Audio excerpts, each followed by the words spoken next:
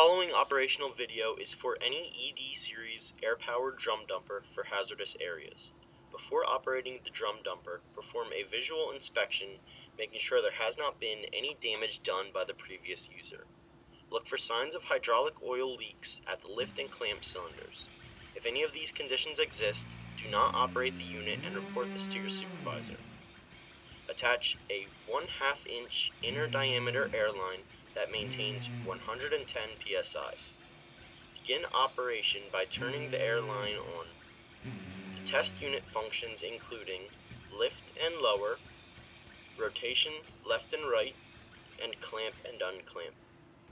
The red safety button must be depressed to operate the clamp and unclamp functions. Disengage the step-down floor lock and push the unit towards the desired drum. It is recommended to turn the air supply off during transportation to decrease unnecessary wear on the air motor. First, open the clamp by simultaneously pressing and holding the red safety button, while also pushing the clamp lever into the open position. The red safety button is a valve provided to prevent the operator from accidentally releasing an elevated drum. Raise or lower the clamp until it is centered on the drum. Do not grasp the upper or lower portion of the drum. With the jaws centered around the drum, close the clamp by simultaneously pressing and holding the red safety button while also pushing the clamp lever into the closed position. Apply a small amount of forward motion to push the unit towards the drum as the jaws are closing. This will ensure that the drum is gripped tightly. Lift by pushing the lift lever to the up position located on the valve control box. Be sure to look for any overhead obstructions that may contact the elevated drum. Rotate the drum by pushing the rotation lever toward the desired container to allow the contents to transfer. When the desired amount of material has been dispensed, rotate the drum back to a vertical position. Lower the drum by pushing the lift lever to the down position located on the valve control box. Be sure the load is within the rated capacity of the equipment. The load capacity can be found on the specification plate. Be sure that no one is standing near the mast or load when being raised, lowered, or rotated. The mast is equipped with a mechanical stop that is engaged when the cylinder is fully elevated. Keep hands or other objects clear of all moving parts such as the lift cylinder, clamp, and mast during operation. Do not use the unit on inclined floors having a slope of more than 5 degrees.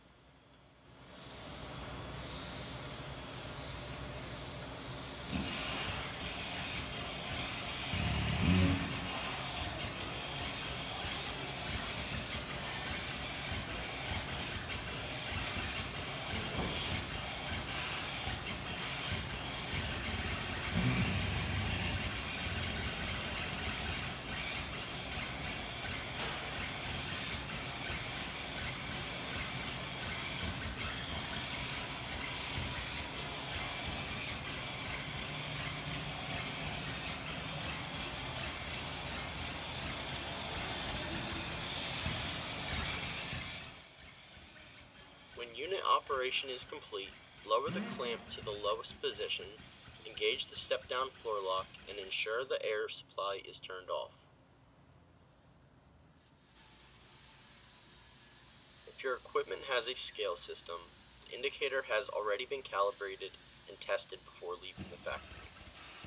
Turn on the indicator and ensure it reads 0 before engaging a drum. Follow the instructions listed in the manual for engaging the drum. If handling liquids, it may take up to 1 minute for the indicator to settle on a specific weight.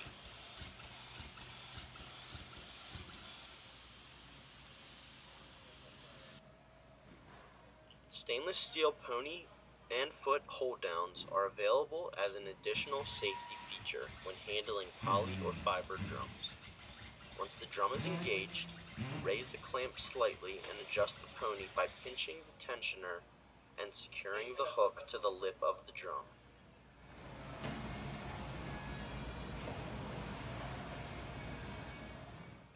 To adjust the foot, pull the pin and rotate it under the drum. There are 3 pin positions available for different size drums.